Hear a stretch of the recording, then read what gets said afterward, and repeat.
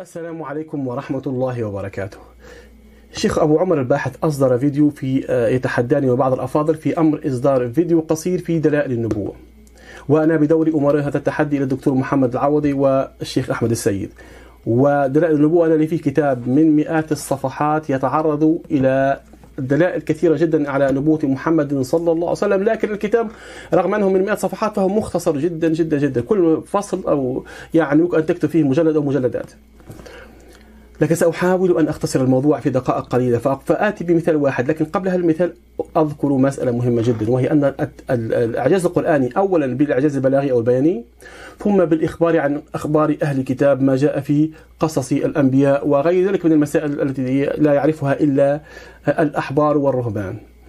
هذه المسألة كانت واضحة جدا في دلالتها على ربانية القرآن عند أهل مكة، لأنهم يعرفون أن هذا رجل أمي لا خالط يهود ولا نصارى، وأنه أيضا كان يعيش في مكة. مكة ليس فيها جو علمي جو ديني يتعلق بالأخبار الأمم الأخرى، بالإضافة إلى أن الكتاب المقدس لم يكن معربا، بالإضافة إلى أن ما في القرآن بعض التفاصيل موجود في التلمود وموجود في أسفار مختلفة كثيرة جدا، من المحال أن يجمعها إنسان مثقف أو حتى عالم في الزمن القديم، فكيف برجل أمي؟ إذن القرآن جاء فقال دليل ربانية موافقة ما عند أهل الكتاب، جميل جدا. لكن القرآن أيضا فيه مواضع خالف فيها الكتاب المقدس، وهذا أمر مشكل جدا، لأنك أنت عندما تأتي في بيئة المصدر الوحيد لأخبار أهل الكتاب هي كتب أهل الكتاب، فتأتي فتخالفهم، أنت في الحقيقة تشكك في أنك تعرف خبرهم. أنت تقول أنا عندي هذه أخباره لا يعرف إلا أهل الكتاب، فهذا دليل على ربانية القرآن. ثم تأتي في بعض التفاصيل فتكون هذه التفاصيل مخالفة أهل الكتاب، فيبدو أن هذا الرجل الذي يقول هذا الكلام، هذا سيقوله المخالف، لا يعرف في الحقيقة الكتاب المقدس. لكن عندما تتأمل في التفاصيل تكتشف في مرات كثيرة جدا أن هذه التفاصيل في الحقيقة عندما يخالف القرآن الكتاب المقدس يكون القرآن يؤكد ربانيته. لاحظ أنه في زمن منذ قرون كان علماء التفسير دائما يحاولون إثبات أن القرآن لا يخالف الكتاب المقدس، ومنتشر جدا جدا جدا في هذا الأمر. يعني عندما يقول القرآن وإذ قال إبراهيم لأبيه آزر أتتخذ أصناما آلهة، القرآن يصرح أن والد إبراهيم اسمه آزر.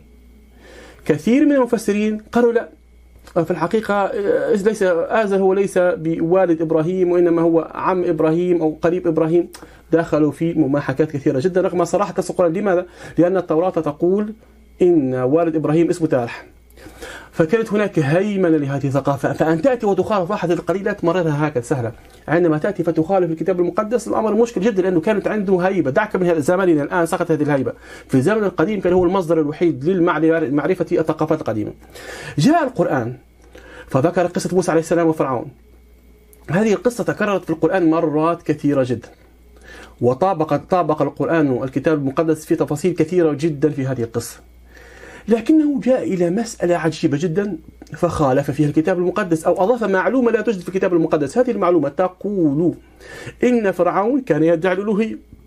فرعون كان يدعي الألوهية.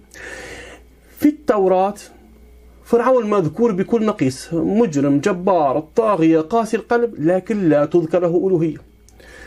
طيب يعني احنا لو انسلخنا، قلت في بداية كتاب برهين النبوة، قلت حتى نفهم إعجاز القرآن ودلائل نبوة محمد صلى الله عليه وسلم لابد أن ننسلخ من ثقافتنا والمعلومات السهلة في الكمبيوتر وفي كل شيء قريب والمكتبات، لا، نعيش في الزمن القديم.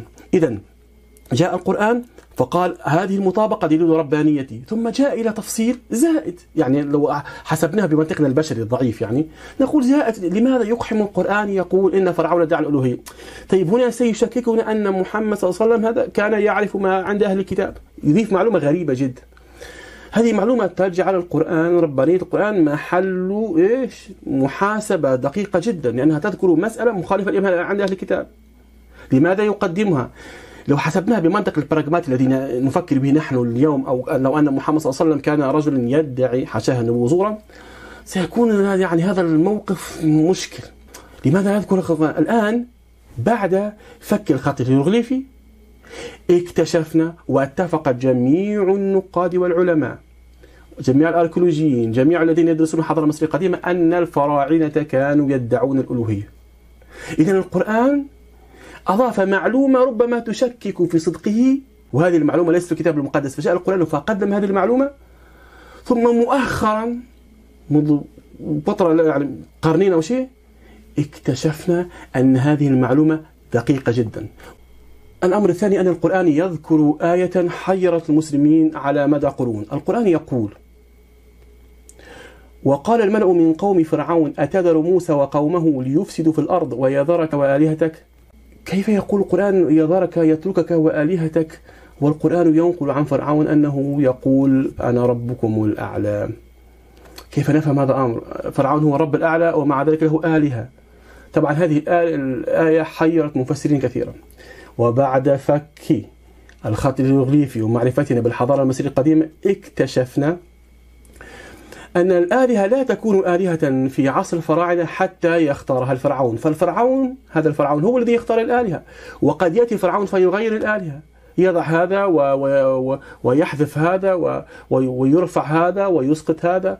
وكان الآثار المصرية القديمة تدل على أنه هذا الفرعون يقدم تقدمة إلى الآلهة، فإذا ردت الآلهة له تقدمة من نفس النوع تبقى آلهة، إذا لم تقدم له هذه التقدمة يعني سقطت من مرتبة الألوهية. ولذلك يعني كما يقول كينيث كيتشن أحد أكبر علماء المصريات اليوم يتحدث عن بداية الآلهة في عصر رمسيس الثاني، والراجح أن فرعون موسى عليه السلام، فرعون الذي كان في زمن موسى عليه السلام هو رمسيس الثاني، كان يقال لها رع الذي لرمسيس، ابتاح لرمسيس. كانت هذه الآلهة تنسب إلى فرعون، فهي آلهة فرعون، هو الذي وضعها في مصاف الآلهة. ففرعون هو الرب الأعلى لأنه يسير كل شيء، وهو أيضا له آلهة لأنه يختارها، وهو إنسان متأله. هذه التفاصيل الدقيقة جدا الواردة في القرآن لم ترد في الكتاب المقدس، فهي دقيقة علمية لم تكن معلومة زمن البعثة النبوية، وكانت إضافتها إلى القصة في القرآن مشكلة جدا في عصر النبوة، لأنها لا تدل على النبوة في ذاك العصر، لأن دليل النبوة في ذاك العصر في هذه المسائل التاريخية كان مطابقة أهل الكتاب لا مخالفتهم. فنكتشف نحن بعد قرون طويلة جدا دقة هذه المعلومات التاريخية. والسلام عليكم ورحمة الله وبركاته. ولا تنسوا أن تقرأوا هذا الكتاب براهين النبوة، وهو متاح للتنزيل على الشبكة، إما أن تكتب سامي عامري براهين النبوة، أو أن تبحث في موقع مبادرة البحث العلمي لمقارنة الأديان في باب الكتب، وإمكانك أن تنزله مجانا. والسلام عليكم ورحمة الله وبركاته.